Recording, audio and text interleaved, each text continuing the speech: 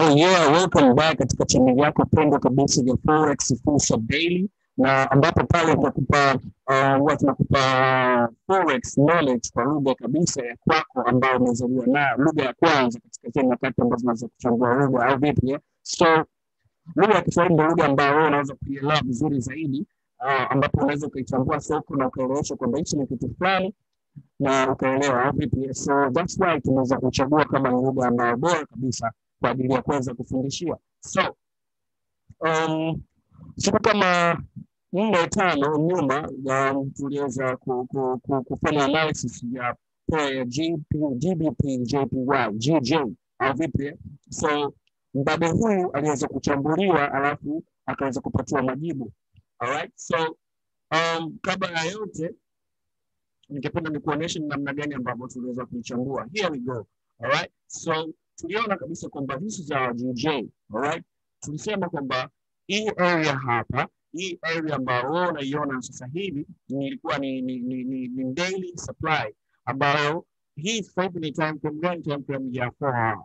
Right, lakini tutaenda kukuonyesha pia kwamba hii eneo ilikuwa ni daily supply ambayo tuliona kabisa kwamba ni fresh. Baada ya hapo tukaona kabisa kwamba tuna trend line ambayo imeshakuwa broken, na trend line ambayo inakuwa imevunjika, maana yake ni kwamba sasa hivi direction tayari imeshageuka kuelekea upande mwingine au vipi. So iko hivyo. So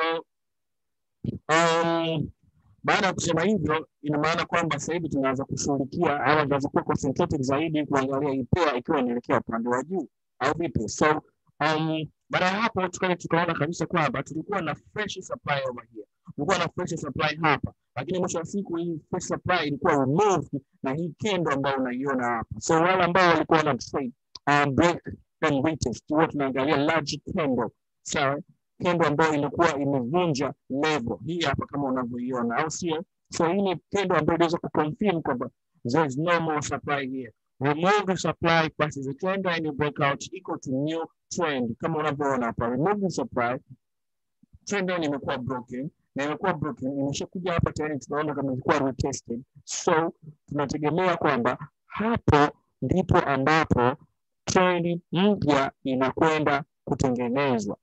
Alright, lakini pia ukiangalia hapa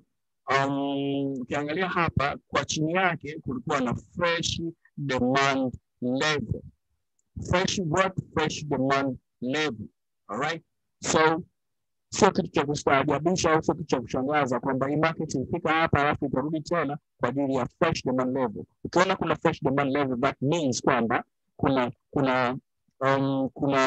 orders ambazo zimewekwa hapo na market inakuwa attracted, market inakuwa inavutiwa kwenda kuzichukua zile order.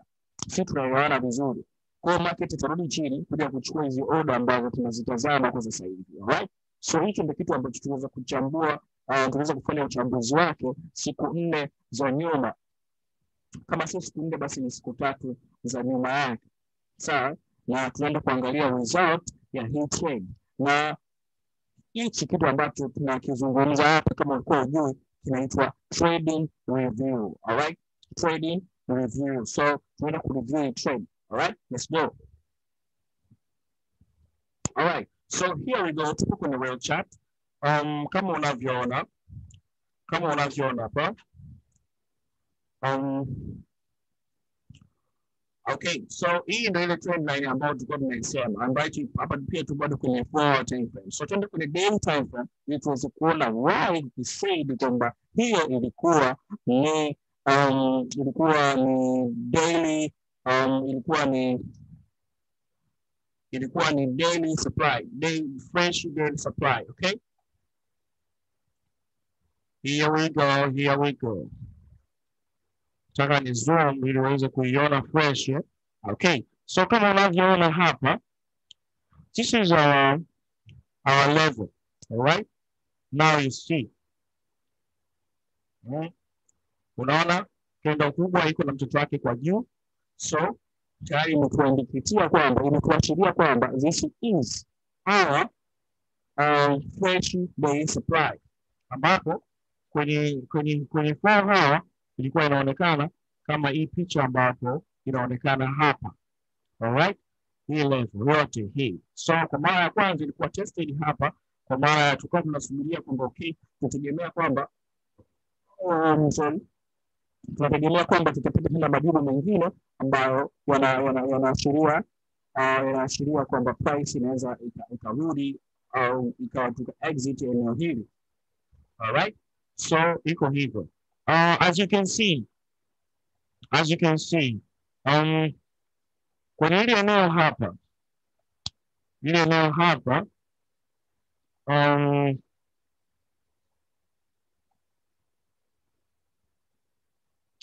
hapa ambapo tulisema kuna 4-hour demand zone. So tuende kwenye 4 tukaangalie vizuri. Alright, 4-hour demand zone kama unavyoweza kuiona, this is for how, okay,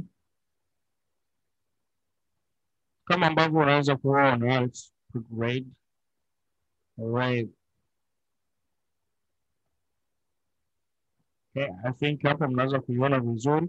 Kwa hiyo tukasema kwamba price ikifika ile eneo, price itarudi kwa sababu hapa kulikuwa na fresh demand zone. So that means kwamba